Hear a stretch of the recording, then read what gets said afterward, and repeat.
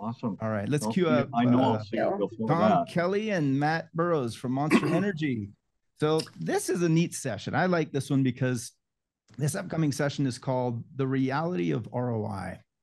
And ROI means return on investment. That means that when a company is looking at the numbers, they're looking at their expenses as investments in potentially making money. They're investing in you to race. They're not expensing the racing, they're investing in it because they expect a return out of it. So how do you measure return on investment? Is it more customers? Is it more product sales? I've heard everything from brand managers in the past. Oh, I need 3x on my ROI. I need 4x. I need 5x. I need 5 times return of my investment. If I invest $1, I need to make $5 back. And I've also heard, well, you know, we calculate ROI by licking our finger and sticking it in the wind and seeing which way the wind's blowing. So ROI is a very evasive, interesting topic. Small companies tend to know if their marketing works because the owner or CEO or the founder of a small company, he knows what moves the needle. They see on a daily basis if they're selling. When you get to bigger companies with thousands of employees and hundreds of departments, it's a lot harder to gauge what's moving the needle and where the results are actually coming from. So if you take a company like Monster Energy, I think Monster Energy was in the paper, I've seen it a couple of times now, is the most successful stock on the exchange, on its exchange, I should say, with 115,000% return in terms of its stock price growth. So, boy, how do you calculate that? Is it because the marketing is working well? Is it because the teams that Monster sponsors do a good job? Is it because the salespeople are getting new distribution channels? I don't know. But you know what? We're going to ask couple guys from Monster today, one who races and one who's been with the company since the very beginning. So Tom Kelly is the CFO of Monster Energy and Matt Burroughs is the Senior Vice President of Corporate Finance. What's really cool is that Tom and I worked together in the 1980s before Monster was Monster. Monster was Hansen's back then, and Tom was my boss. He was actually a really cool boss, I have to say. Cool guy. And even more cool, Matt Burroughs, he races. He races for Can-Am, the factory team. What number is it? 298. Is it 2498 or 2948, Matt? I know you race Pro UTV Turbo for Can-Am. Yeah. 2948 in score. Okay. And before Alex takes all of my opening, I'm going to cut you off right there, Alex, and take it from here. Do you have anything else, Alex? Yeah. Tell us what ROI is, Tom. What the heck is ROI? Is there such a thing? I'm not going to start with that. I'm going to start a little bit before that and tell a little storytelling first. Okay. I know you only have a half hour, but yes, I'd like to be able to acknowledge my colleague, Matt Burroughs, you announced him as the Senior VP of Corporate Finance, one day soon to be CFO as well. So at Monster. And also he's a 2-time overall UTV sport champion. That's more important there. Hey, Alex, you asked me to come on and then you take my whole speech. All right. Go ahead. You got it wrong yesterday. That's what I'm saying.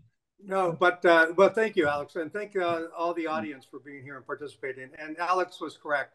I think it was in 1988 that I first met Alex. He was a college kid. He was doing the backup tapes at what was then the Hansen Company. He used to work in the computer room, and he was just as energetic there then as he is now. So it's been great knowing Alex for all these years. He actually has asked me to come on this session a few different times, and I've always said, Alex, I'm buried in finance. I don't know anything about marketing. Is it technical okay? Yeah, okay, good. And so fortunately, I brought together my colleague Matt, who's going to, help me with the marketing end of a business as far as the financial end. But before we get into and started on that, I did want to say that Monster's enjoyed a lot of different sponsors over the years. We have sponsored a lot of different athletes and a lot of different events.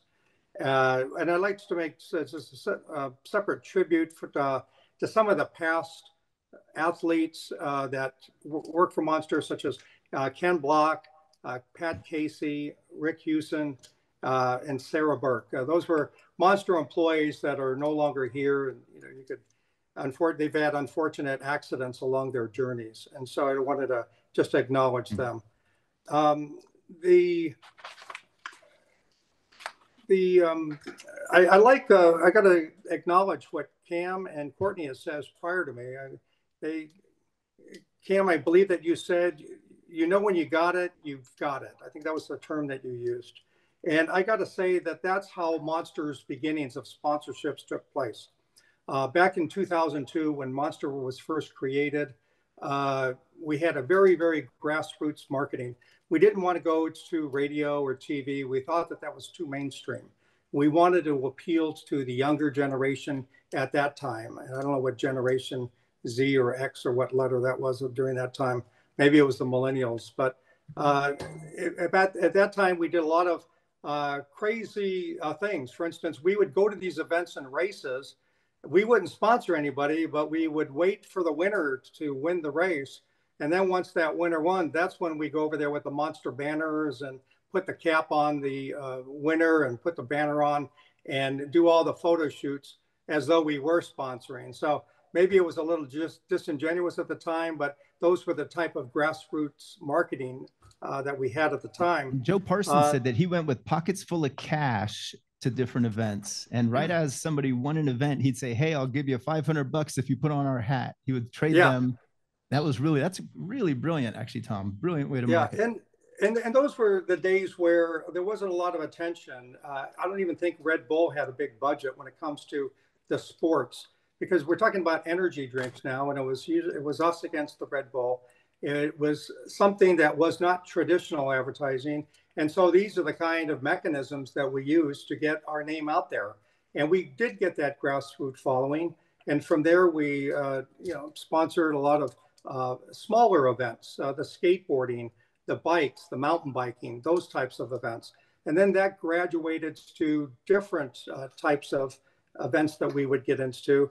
Another one that comes to mind is, speaking of kind of crazy marketing approaches, is if you remember in 2015, there was the horse American Pharoah. The Triple Crown. Won the first two legs of the Triple Crown, and the third leg was coming up. And they approached us and they said, listen, we have a good chance of winning the Triple Crown. Do you want to be a sponsor? And there was some negotiations 3 or 4 days before that race took place. American Pharoah won the race. We did do the sponsorships with them. We got a lot of what Mark Hall refers to as a lot of eyeballs. Did it have a return on investment? Well, it's hard to measure, but if you looked at the film clips back then, all the winning circles, the family that crowded around the horse at that time after it's won, had Monster hats on. So it did get a lot of attention. And from those early beginnings, now Monster is in UFC. We sponsored Conor McGregor. We're in Formula One, MotoGP. We've got sponsors such as Lewis Hamilton, Valentino Rossi, and the list goes on and on to Chloe Kim, NASCAR. One of the advices that I like, what I believe Courtney says, is get yourself out there, market yourself, go to these events, make yourself approachable to the people that are at these events from different companies that are looking for new people to sponsor. One story that just came through recently, that Philippe Toledo, and I'm not sure if I've got that right. He just won the world title in surfing just recently. He approached us prior to doing that. So we didn't know it. And the marketing department, I don't know what kind of evaluation that they did, but they took it upon themselves to sponsor this person. And that person won the world title. And from that, Monster got a lot of name recognition that's out there. So that just gives you some idea, as what Courtney said earlier, is that you've got to network yourself. You've got to go out there and again, it's that self-esteem that companies are looking for. Obviously, if you're winning events in your field, that is a big indicator that we would like to have an association with them. And instead of going through the rest of the laundry list of all the other things that Monster's involved with, I'd just like to, let's see. Monster spends, millions and millions of dollars in how to allocate its budget. And it allocates its budget by, giving certain amounts to Tiger Woods. Like I mentioned before, the NASCAR. We've got our own supercross races, the X Games. If I asked you how much you spent on motorsports, would you tell me? Sorry. If I asked how many millions you spend on motorsports, would you answer? He would not. He would not. I would not. I only read from what's published publicly. So, I think that the advice that the previous presenters gave us. Now, Alex came to me a couple of times and he says, "Well, what's the ROI, the return on investment?" It's a very hard indicator. It's hard to measure what that is. When you're out there spending millions of dollars, and I'm talking about even things that Monster doesn't get involved with, such as, say, Super Bowl. I don't know how they measure. Certainly, everybody likes the cute ads, but to get a feedback of how many impressions that was taken during those Super Bowl ads, I don't know how that is measured by other companies. We don't do it in finance. What does occur in finance is we can see the result. We can see increased sales. Certainly, if there's an event like motocross or say a NASCAR race that's going on in a locality, you might go into a 7-Eleven or a mobile convenience store and you'll see some posters that we would sponsor events that way. So that's how our marketing dollars are directed. But I know the audience wants to hear is, well, how could I approach somebody? How could I get into? And I'm not going to give out any names on this call because I'll have a lot of irate colleagues of mine, but gets to know who are those decision makers at Monster. Who is the event? We have the events broken up into off-road events, bike events, surfboard events, skate events, and we have managers for each one of those events. See if you can't get those names and approach those persons if those are the persons that's in your area. So that would be my advice on that. Now, I've from a finance view, again, but the best I could say is return on investment, we don't measure it. We just know what it is. Again, what Cam says, you just know when you have it, you know the results. If something's popular, it's like recently it's Taylor Swift. She's the talk of the town now with football. Well, she's a pretty high brand name, and no matter what she does, she's going to get recognition out there. How that is for a newcomer, I don't know. One more thing I'll add is social media, something that wasn't around 10 or 15 years ago. Followers on Instagram, followers on the Facebook.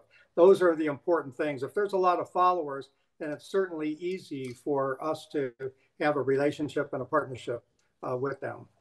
But so that's for the finance. I know with my limited amount of time, I really wanted to partner up with my colleague. And just to give you an idea of who I'm introducing you to, not only has he been a great person to work with and helping me tremendously in the finance area at Monster, a very smart individual. He's during 1999 to 2005, he was a motorcycle rider. He was riding under the banner of Factory Husqvarna, if I pronounced that correctly. Husqvarna, yep. Husqvarna. More recently, though, in 2020, he was the SCORE Baja 500 champion. Matt talked about the SCORE racing circuit earlier.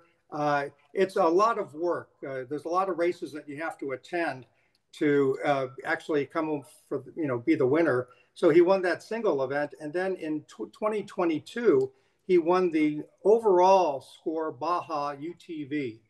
So that's the combination of all the races that took place in 2022.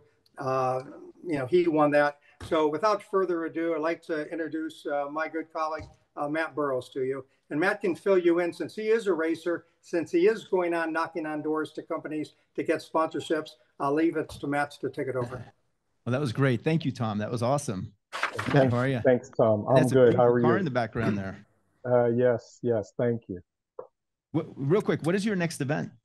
The Baja 1000. So right we are. That'll be awesome. It's 1,308 miles. So we are trying to get ready for that long pull this year. That's and I know I'm invading Off-Road Expo. Oh, go ahead, Tom. I know I'm invading on your time a little bit, Matt, but Matt, that vehicle that you see behind him, it's a beautiful vehicle, but it gets broken down and rebuilt almost every, I don't know, Matt, what, every other race? No, every race is a full prep. So yeah. So you race, take off all the tires, all the springs, all everything. Yep. Yeah. So I'll let you go from there. All right. So Alex, I want to clean up one statement you made because I'm a finance guy. So over the last 25 years, Monster is the number one stock for return. Better than Amazon, better than Google, better than Facebook, better than all of them. So over the last 25 years. So anyway, clean that up from a finance perspective. Yes. Oh, and you know what? Because the article said of the century. So that would make sense. Not in a century, but of the century. Okay. Yes, that would make sense. The best performing stock of the century, Monster Energy. Well, congratulations, everybody at Monster.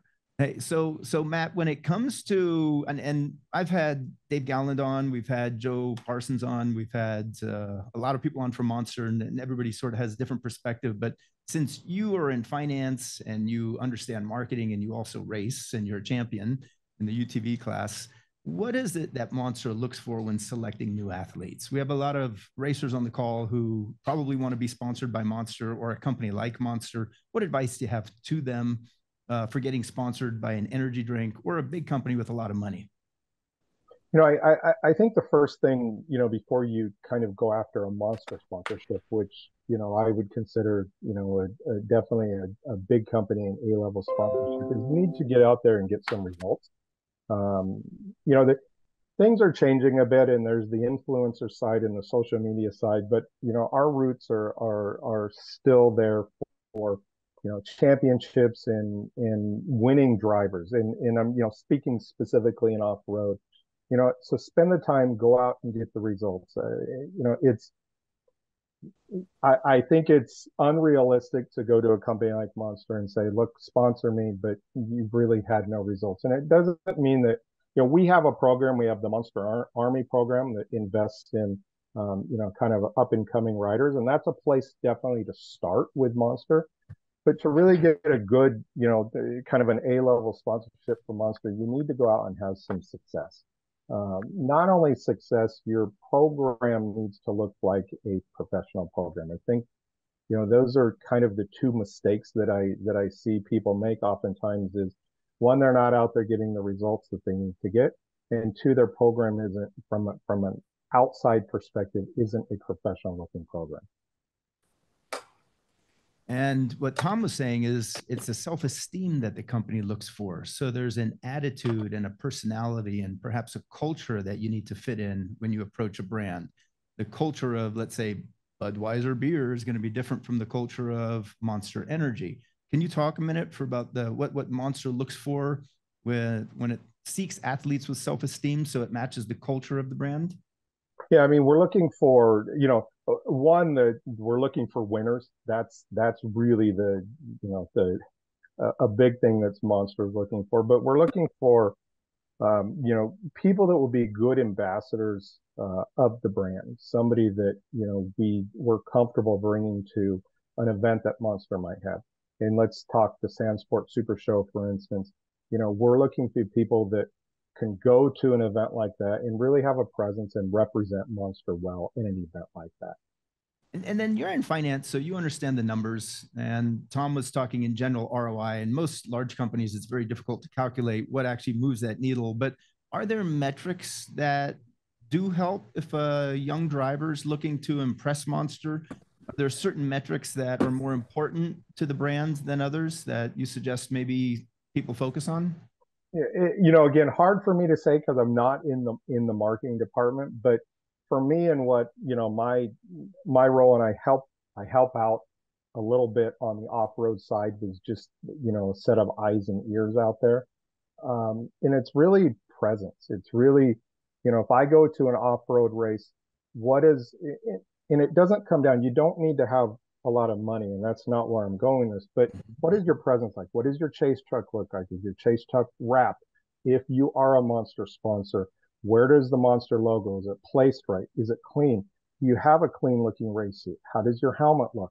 You know, do you have an easy up? If we've given you easy ups, you know, are they there? Are they branding? So it's all those little things, you are extremely important to Monster. And those are things that at events with racers, we are looking at to make sure that we're getting, our ROI on that specific race for that specific driver.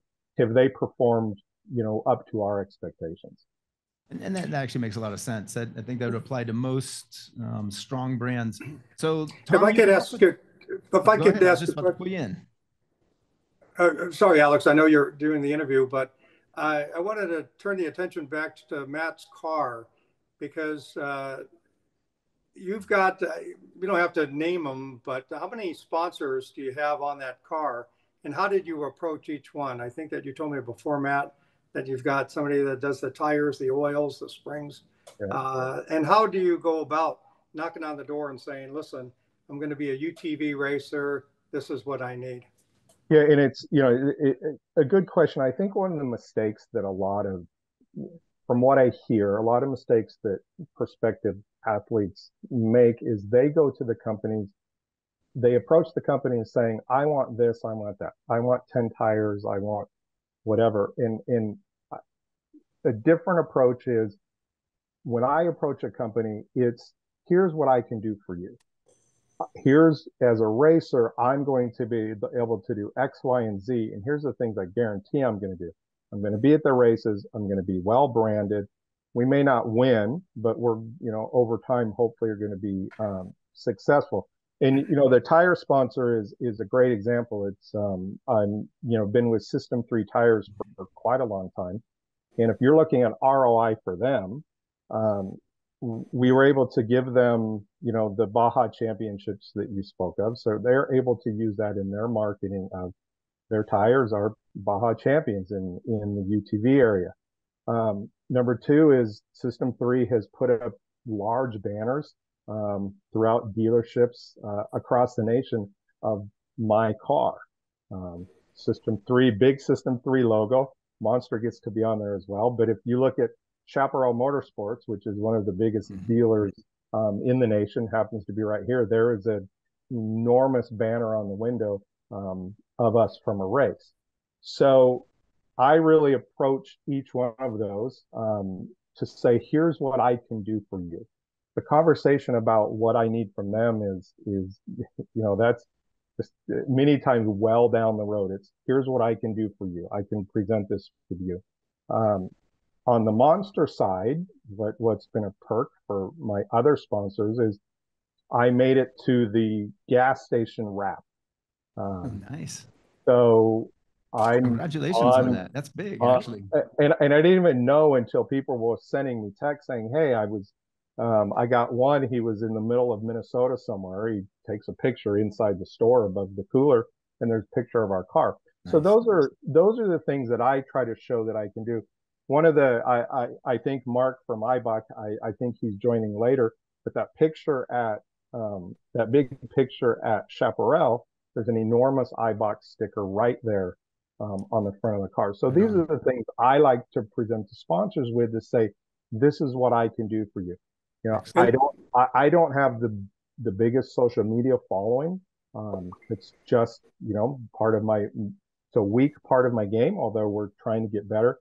But I really try to give the sponsors, idea of, here's what I can do. Awesome. I think one other mistake that I hear that many racers make is they say they're going to do X, Y, and Z, and they don't do it. Whether that's, I'm going to race this series, I'm going to be at this event with my car. They make promises and then they don't deliver. If you tell a sponsor you're going to race a series, you need to race that series. That makes sense. Well, I have a question for both of you, and we have 2 minutes, so either one of you can answer it. But let's go back to the finance part real quick. Explain to the racers on the call and those of us who don't quite get it, how does the budgeting process work? What's the fiscal year? When is the fiscal year? When are budgets made? Does the marketing department give you a request for how much they're going to get that year, or do you determine the profits of the company and allocate it to marketing and say, okay, this is what you have to spend? How exactly does that work from the top end down? Well, there's years ago, there was an established amount, and it seems that it continues to grow with the expected growth of the sales of the company. So if we expect to grow 5 or 10% next year, then that person will be increase that budget. And it's a bottoms up. So the person who's the chief marketing officer, he's got a staff. And as I mentioned before, those individuals are heads of certain departments, off-road, the BMX or the bikes or the skateboards. And so he'll meet with those, and those individuals will say, this is what we would like to have for next year. That all gets put together. It's compared to the prior year spend. And if it's in reason, then it just gets approved. Obviously, there are certain things that are ongoing. As I mentioned, some of the Tiger Woods, he'll get his, allocated his contract each year. The Supercross, the PBRs, the UFCs, all those have a dedicated amount.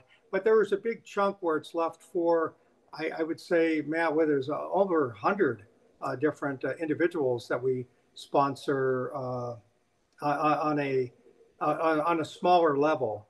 And that's the group I think that people would like to get into and say, well, I'm not going to compete with the bigger budget piece, but there's enough money in that one pool where there's a lot of amounts that are going to be dispersed to smaller individuals, somebody who are on the up and coming of that. So yeah, and I think our typically our pattern is, most of the sponsorships start kind of late summer, August, September. That's where most of the conversations happen. I think another thing, Alex, that's important is really try to forge a personal relationship with your sponsors. Don't do it just via email. Pick up the phone and call. Have video chats. Really develop a relationship, and don't look to your sponsor relationship. Okay, if you get told no by a company, don't give up and continue with that relationship because you don't know. On the flip side, when you have a sponsorship, don't automatically think you're going to have that forever. Continue to foster that relationship. Call them, email them, get on video calls. Keep that open line of communication so they know that you still view them as important. And that's a really good point. In fact, that's a great segue to a future session, which we're going to have, is keeping sponsors long-term for 20 and 30 years. So Tom, Matt, thank you very much for that insight. That was awesome. Thank you for taking the time on a work day, Wednesday. And I really do appreciate it. Everybody on the call here. Great seeing you, Alex. Thank you, Matt, as well. And thanks to all the other panelists and participants on the call. Thanks. So Tom, you did great. And you were very prepared. Tammy and I want to take you and Kathy out to a winery next week. So I'm going to give you a call. Thank you for being prepared. That was awesome. Thanks, guys. Bye-bye. You did great. So now let's queue up the factory team from Polaris Factory Racing. We have Ryan Thomas, Travis Clark, and